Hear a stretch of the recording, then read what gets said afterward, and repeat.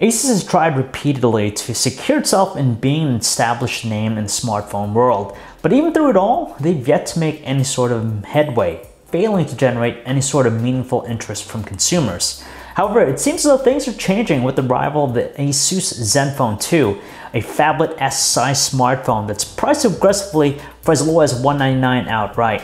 Hey guys, John V from PhoneArena, and you're watching our video review of the Asus Zenfone 2.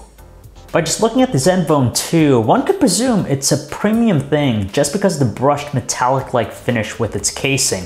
Once actually held in the hand, however, it becomes evidently clear that it's nothing more than a plastic thing. Aesthetically, the design kind of reminds us of the style employed by LG's flagship G line, the LG G2 to be exact. It's made more obvious by how the volume controls are placed on the back of the phone. At the end of the day, the Zenfone 2's design is still typical of past Asus phones, so don't find it as enthralling as, say, something like the Alcatel One Touch Idol 3. The Zenfone 2's fashioned with a 5.5-inch 1080 by 1920 IPS LCD display with Gorilla Glass 3 layered on top for protection. Now, much like the other 5.5 inches with 1080p resolution, it's more than sound with its detail and sharpness. Now, diving deeper into the display's other characteristics, it kind of exudes a colder tone due to its color temperature of 7622 Kelvin. In addition, its 2.8 gamma value tells us various shades of gray appear darker than they're intended. Even though it doesn't hit all the target values in the sRGB color chart, it's still not as saturated as some other displays, nor is it blinding as like some of the other displays with its 442 nit luminance. All told, the display is pretty ordinary by the looks of it. No doubt it gets the job done, but it kind of lacks the characteristics to really command our attention. Impressively, for something regarded as an entry-level offering, the latest Asus Zen UI experience is rich with features, personalization, and security. From the get-go though, some people might feel a bit overwhelmed trying to get around. That's just because there's just so much to do and remember. You have rich personalization with its downloadable themes, then you have the various Zen Motion functions, and of course there's Lollipop's staple features. We will add though that we appreciate that it retains Lollipop's multi-user feature. Incredibly powerful and highly customizable, this latest Zen UI experience is no doubt accompanied with all the bells and whistles to satisfy power users. It's just lacking in the enhanced multitasking department.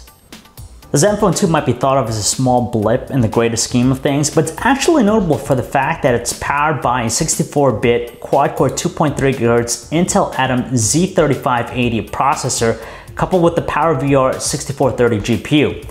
And oh yeah, it's the first smartphone to offer a whopping 4GB of dual-channel DDR3 RAM. It's more than capable to handle the simple stuff with ease, but for more processor-intensive operations, such as gaming, it doesn't have the fluid high frame rates we tend to see in high-end phones. The camera is always one hotly sought-out feature for anyone, so with that, Asus outfits the Zenfone 2 with a 13-megapixel Pixel Master rear camera, which features a Toshiba sensor, an f2.0 aperture 5-element Largan lens, and a dual LED real-tone flash.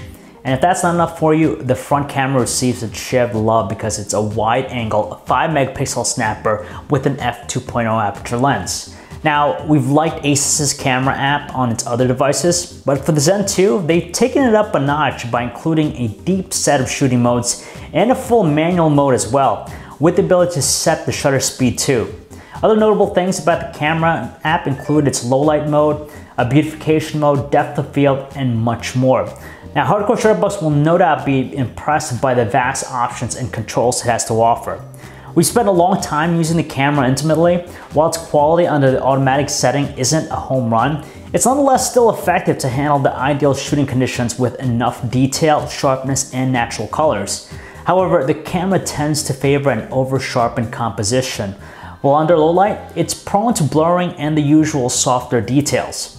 Out of everything though, we're most impressed by its HDR mode, since highlights and shadows are balanced properly to give the photo a nice and pleasant contrast. Its 1080p video recording performance falls into pretty much the same boat, seeing that it's reasonable looking when the conditions are ideal, such as outdoor scenery that's brightly lit.